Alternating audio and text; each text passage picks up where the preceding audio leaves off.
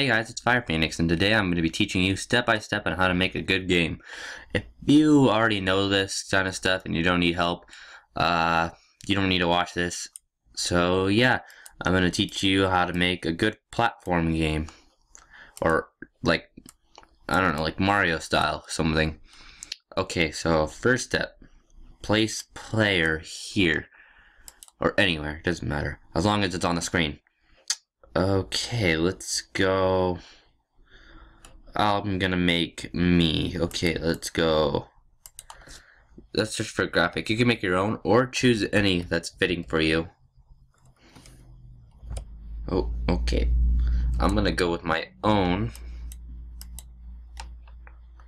Let's go here. Okay. Let's close it. Okay, now let's put down a platform. And now if you look at this area, it might be too small. Some of you might know about this, some of you won't.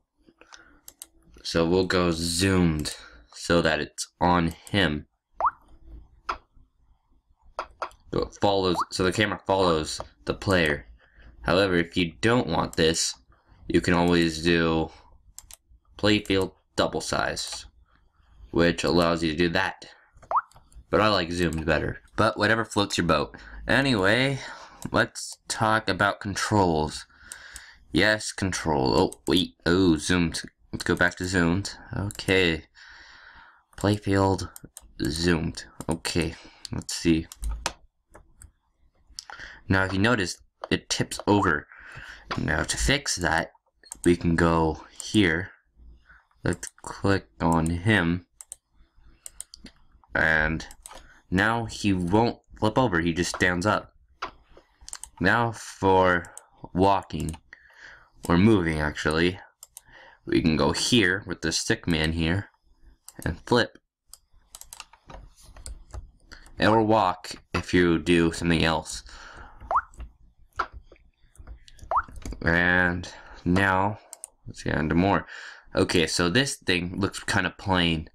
And if you want to do this, this is what I do. You can do either way, or whatever you see fit. You can go here, make like grass, that's my technique.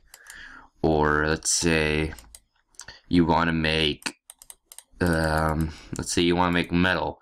You can go, yeah, there you go.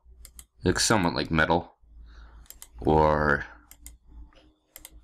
here, whatever that you see fit. It just looks better, just not doing with default. Okay, now for some more stuff. Okay, so this one is for more advanced players. Now you can make an enemy you can jump on by doing this. Let's place a platform down so we don't fall down. Now let's put this right here. Now, when we go here, this is where it gets complex. Now we need to look at, okay, we got the collision layers. Now we have the sensory layers. Now look at these sensories. Now let's just choose a random one that matches this. Okay, so now he has this. And, oh, and also that little brick thing has the same. So now let's add in some effects. Okay, let's get rid of that so it doesn't switch. Okay, let's do, yes, this event link. Now this will cause the same thing to happen to that. Now if we go here, we can remove. And now we can, okay, let's test it. Oh yeah, I forgot about. Okay, so what was this doing here? Okay, let's remove that. Okay, so now what we can do now is that you can make it move, and this too. You can. This is connected to that, and just copy it and place it right there, just mimicking it, and it'll move with it. It's invisible, so you can't see it, but when you jump on it, it'll cause the same effect.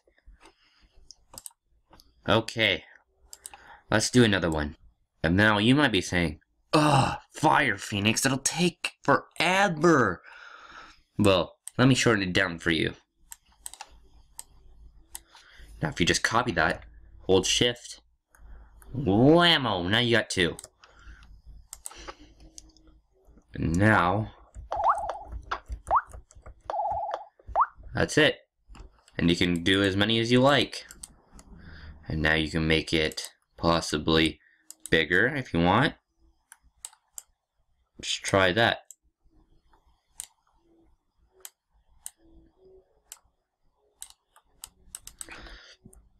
Okay. Oh, okay. That kind of hurt him. Okay. Now let's erase this big guy. Now, for an invisible goal. Now, your goal needs to be somewhat obvious. Like, just stay unique though. You don't go, oh, here's the coin, collect it, boing, did it. No, what you need to do is kind of make it more obvious, unless you just want to make it simple like that, which is totally okay if you want. Okay, so let's build a cave like in Sploder Legends. Okay, let's do that. Okay. Oh, okay, let's get rid of that coin. We don't really need that anymore. Okay, let's build a cave. You can build this in any way you want. You don't have to build it like me. Okay, getting closer. Oh.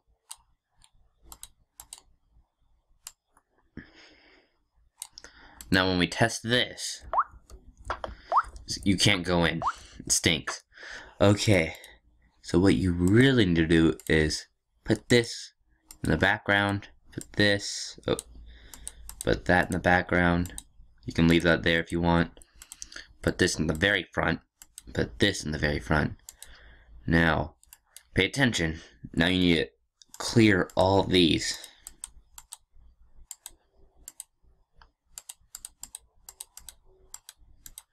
You can leave this one so it has a contact layer if you want. And there we go.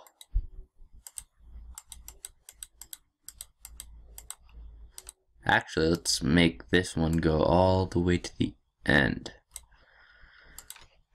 And now, you got yourself a cave. Okay, now to put the goal there.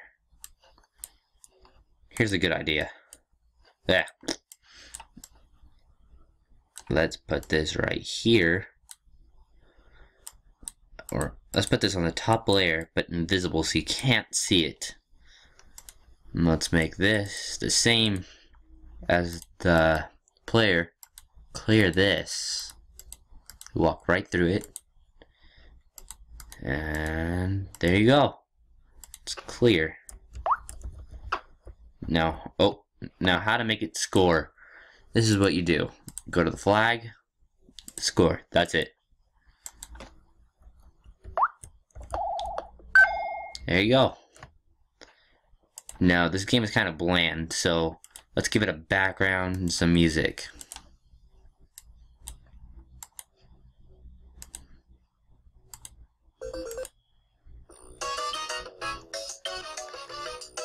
Let's go with atmosphere.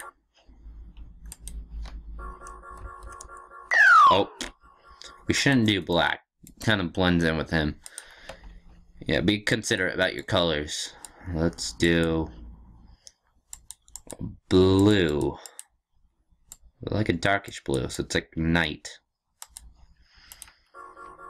There we go.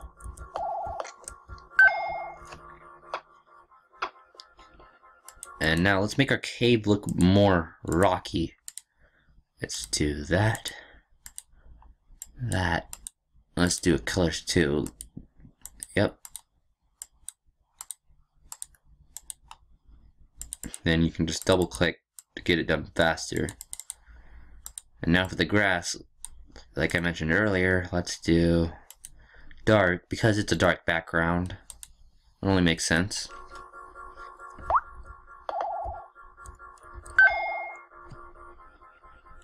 And now I'm just gonna add up all the details. Okay, so now what you can see what I've did is that I've sort of decorated it and made it into a mountain of a sort. And yeah, you can basically do anything with this. So yeah, I hope to see your games with the techniques I taught you, and I hope they're good. I'll see you guys later.